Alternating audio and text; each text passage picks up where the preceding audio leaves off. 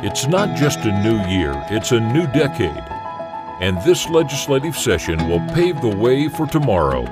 Utah has a proud history of looking to the future and working together. The decisions that were made in the past have given us today's strong state economy, high quality of life, good health, and world-class recreational opportunities. Now it's our turn as action-oriented policymakers to work to preserve our great state's way of life, not just for today, but for our children, grandchildren, and generations to come. Utah is currently faced with the opportunities and challenges of growth. The tough choices we'll be making in this session may require us to sacrifice some comfort and convenience now to prevent greater challenges in the future.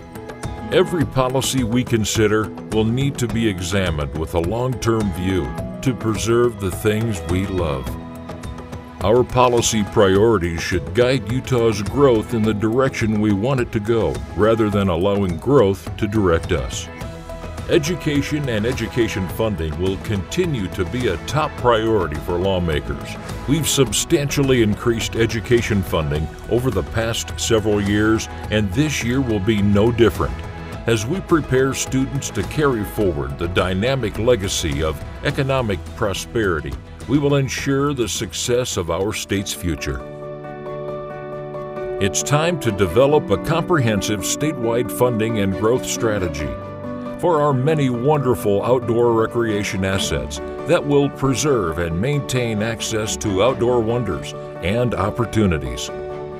We'll look at how to help higher education better integrate technical training and four-year institutions, and to make higher education more affordable and accessible to Utah students and families. We can't just continue widening roads. We'll support the planning and funding of a multimodal system of not just cars and trucks, but also transit, biking, walking, and recreation infrastructure. Healthcare costs continue to rise, making it increasingly challenging for individuals and families to pay for the care they need.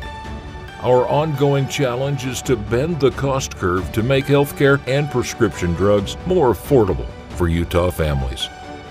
To start this new decade and this new session, let's join together to find creative and collaborative solutions that strengthen the assets of our state and maintain our high quality of life. As we all work together and advocate for the big picture, we will ensure Utah continues to be the best place to live, work, learn, and play.